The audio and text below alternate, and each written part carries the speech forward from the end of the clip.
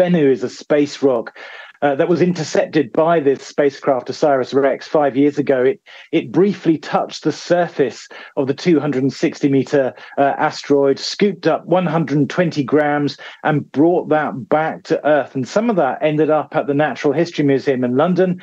Scientists there have been collaborating as part of an international team to do this big chemical analysis of what's actually on the asteroid. And they have found these pre-solar grains. Now, these are bits of material which condensed around, which contains material which is from the dying stars and actually predates the sun.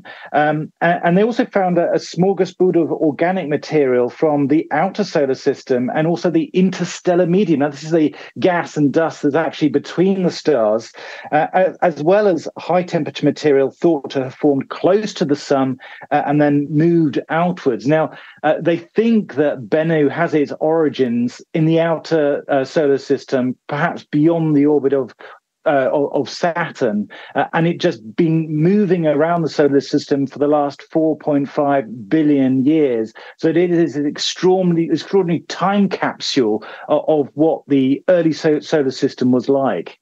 This is important because it is a time capsule. It's uncontaminated. For example, like meteorites that crash through our atmosphere, they undergo chemical and physical changes. But by going out into the void of space, you can sample the asteroid as it is. And that not only helps us understand what the solar system was in those very early periods, but also why life is habitable, what the Earth is habitable now, that these asteroids are thought to have bombarded the planet early in its life, bringing the building blocks, bringing water, creating the conditions that allowed life to evolve here.